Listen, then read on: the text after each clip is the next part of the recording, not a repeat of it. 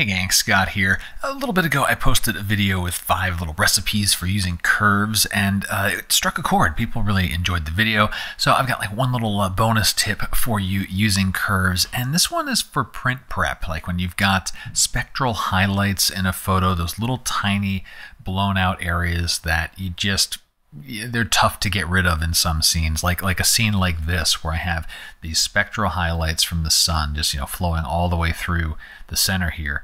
Pressing the J key here in Lightroom to turn those on, and these little bits and pieces. And if you try to go into things like the basic panel and say, let me take down highlights, the whole scene changes, and that's not what I want to happen. I like everything else, and I'm preparing for print. On screen, won't even care about these. When it's printing, I want there to be ink that hits the paper, and if it's blown out, no ink goes there. So there's a little trick with curves to help you out here. I've got this trick turned on, so let me hit the little button here, and notice those highlights are no longer blown out. Before, after. What's going on in the tone curve? It looks really normal with one tiny change. The upper right corner, the white point. Notice the output is no longer 255, it's 254.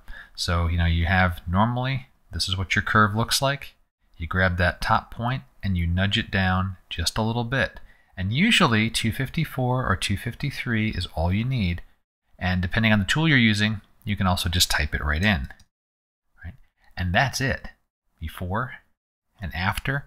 That little tweak, it's a great way to get rid of the spectral highlights, the little tiny speckles that are blown out in your photo. And then you're ready to print this. Ink is going to hit that paper. Hope you found it useful. And until next time, my name's Scott Davenport. Have fun.